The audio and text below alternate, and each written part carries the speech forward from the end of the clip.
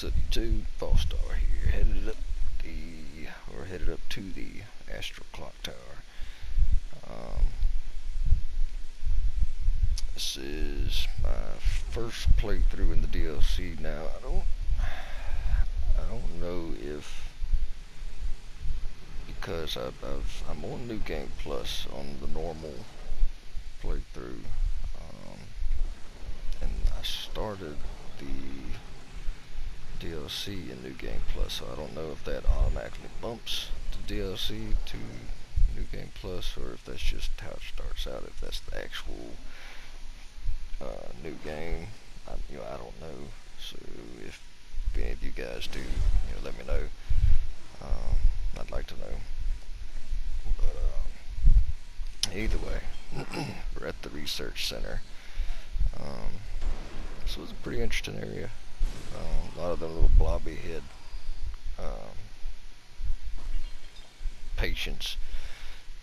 Some interesting stuff in here. I mean, you can tell there's a lot of crazies, and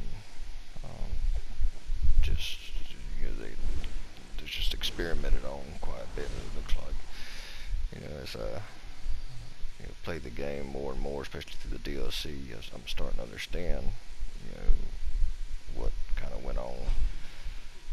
And from what I understand, the bosses I'm fixing to fight, called the Living Failures, are the choir's attempt to create a celestial being, kind of like the celestial being we fought in another part of the game. Now these guys, just like the celestial beings, they kind of spawn up from the little lumen woods,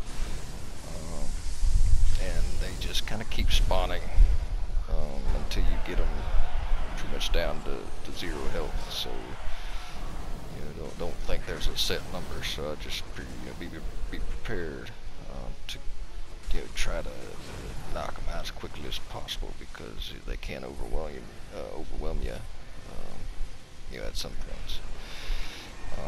Now these guys are a little more dangerous than the celestial beings, being that there seems to be 2 types, and I'm assuming all of them can cast spells, but there seems to be a set number of spellcasters and a set number of just ones that come after you and just swat at you. I had a little trouble with them a few times. Surprisingly, I had a lot of difficulty. They are surprisingly difficult, but I did get the hang of it, and I finally got them. Things to watch out for. You'll see them casting this little small meteor shower, looks like, and they can do some damage. The main thing is just kind of watch your back, know your surroundings, because like I said, they kind of come after you at all angles. The trick is to try to keep the casters on the other side of that lumen wood and use that tree to block you. Now this right here is the one you got to watch for. It's a meteor shower, they call. Now the good side is it gives you a chance to actually take one out, and it always comes from the same side, so you can use that tree in the middle to block it, and it won't touch you. So that's the good thing. But basically what I tried to do is bait the majority of them around the tree, and try to get one of them alone, and then go after that one while the other ones were just busy coming after me around the tree. You'll see me I tried to go for it, but I got caught by one of the meteors like an idiot. But I said they are pretty challenging, just from the numbers and how quickly they run up on you. They are parryable, so you know if you can parry them, that'd be good. That's really it. Just kind of watch out for their attacks. Like I said, they got these head slams that do a lot of damage, and they kind of blindly swing. So it's kind of hard to really telegraph what they're going to do.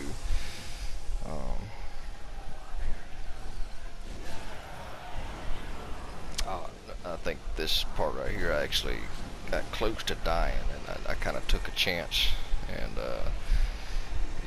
took a swing because they were at the last bit of health, as you'll see in just a second.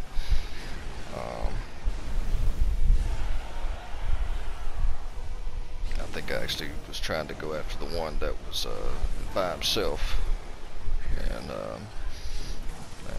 like I said, they do kind of come up on you kind of quick, so you got to watch that. And see, they spawn, no matter how low, where the living failures kind of dwindle down, but they still, like I said, there's still numbers of them. So I guess there's a set number of living failures that stay active. See, I almost died right there, but I kind of took a chance for that one. But that's it, guys. I hope that helped a little bit. And next boss is actually Lady Maria.